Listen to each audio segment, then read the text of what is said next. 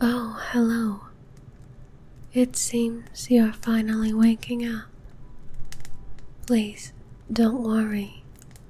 You're quite alright. You're safe. I don't mean you any harm.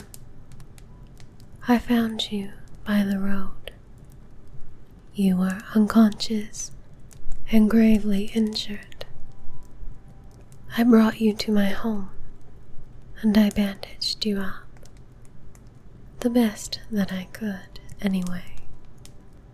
There is not a healer for some miles, and I feared you would not make the journey. Oh, please, do not be so hasty to sit up. Your stitches are still rather fresh. I wouldn't want you to tear them. Is there anything I can get you? Something to drink, perhaps? Of course, give me just a moment.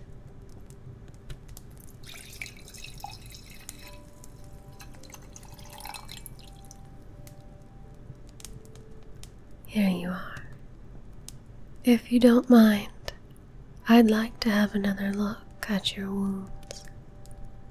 I've mixed together a bit of a salve that should help heal and help with the pain, as well as some fresh dressings. Is that all right? Thank you.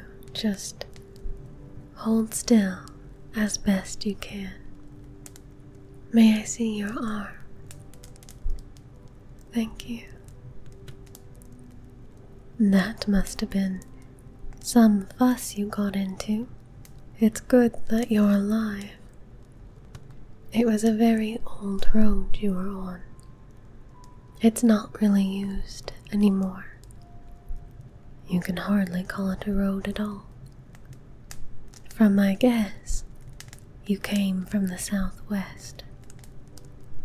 There's a fork in the brush. One takes you to the main road, and the other just winds you through the woods until it eventually tapers off. It seems you meant to go the other direction, but you were probably so out of it, I don't blame you for taking the wrong turn. But you're lucky I came by when I did. My homestead is a bit secluded out here, and occasionally I take the road to get to the Gillimore village. I was heading that way when I found you.